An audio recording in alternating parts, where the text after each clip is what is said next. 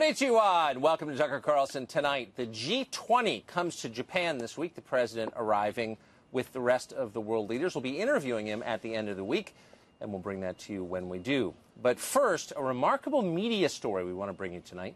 There was joy in newsrooms across America last week when a 75-year-old writer for Elle magazine called E.G. Carroll came forward to accuse the president of sexually assaulting her. Carroll made serious claims, but they were confusing.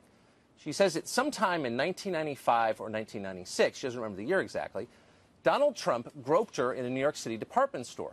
Somehow the two wound up together in a dressing room.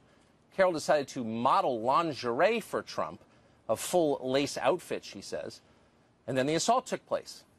That's her story. Carroll says she was devastated by what happened, but she did not report it to law enforcement for some reason, nor did she write about it, though she is a writer, during Trump's presidential campaign or for the last 2.5 years of his presidency. Instead, she waited nearly a quarter century to include the story in a book that's literally entitled, What Do We Need Men For? In that book, by the way, Carroll also accuses CBS head Les Moonves of sexual assault. She writes that Moonves attacked her in an elevator in Los Angeles after she'd finished interviewing him for a piece in Esquire magazine. And yet, amazingly, she never mentioned the attack in the story that she wrote about Moonves.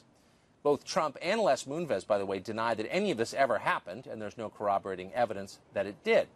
And yet, according to The Atlantic and HuffPo and Stephen Colbert and countless other arbiters of American news, Carroll's allegation against the president, which is a felony, is, quote, credible. It's a credible accusation. Harvard graduate Lawrence O'Donnell was so impressed by it that he gave Carroll half his show. Come on. This is absurd. These aren't serious statements from a rape victim. They are wacky sound bites from someone trying to sell a book, obviously. Last night on CNN, even Anderson Cooper appeared to realize the media were being had in this story. As Cooper tried to interview E. Jean Carroll, she suddenly launched into a bizarre digression in which she described rape as, quote, sexy. We're going to take a quick break. Can you imagine if that was you? How's that for the weirdest exchange of the week? You can see Cooper desperately trying to dump out into a commercial break. When your star witness starts rambling on about rape fantasies, it's time to shut the whole thing down before it undermines your case. And they're making a case. Asking questions might reveal the truth, and of course that is literally the last thing they want to happen, ever.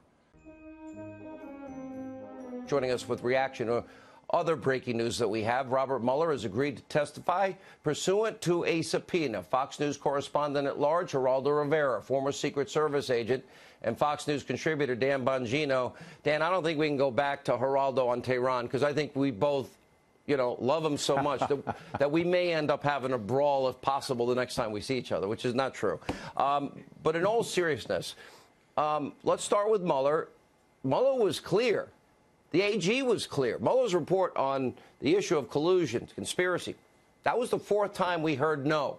Now the Democrats want a fifth bite at the apple. Now they're harassing and abusing their power. They're harassing the office of the president. This isn't oversight. This is now try and harass the president time.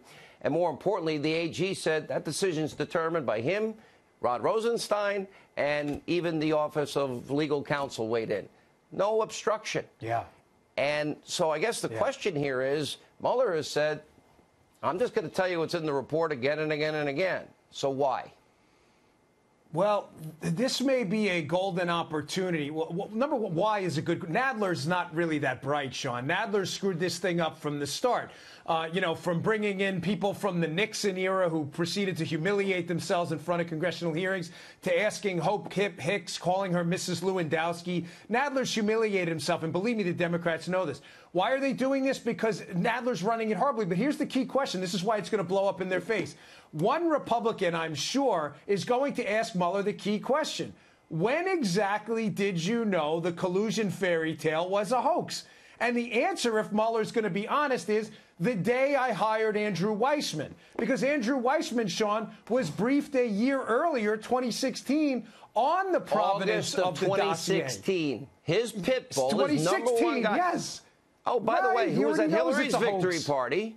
Well, Robert Mueller's statement that then Attorney General Barr and the special counsel's office had to clean up badly. And I think, frankly, the Attorney General threw Mueller a lifeline because he didn't remember what he said, or he didn't write it, or he doesn't know, which is even worse.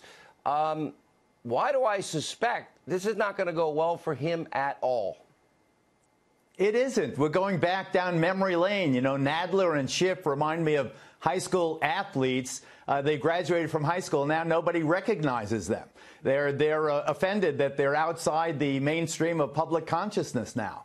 Nobody knows who they are or what they are doing. They've been forgotten. So they are desperately questing for attention. They're dragging back Robert Mueller. Robert Mueller has already told them in no uncertain terms that his testimony will stick exactly to the Mueller report. It's there all in writing, and people are truly interested in it. I am interested in the conclusion. The conclusion said there is no collusion, that the President of the United States is not a traitor to the United States. The President of the United States is not a spy for Vladimir Putin. The President of the United States has been wrongly accused over 2.5 years. He's had his administration just so bothered, so harassed by these political operatives, and yet he has still managed more or less to be successful.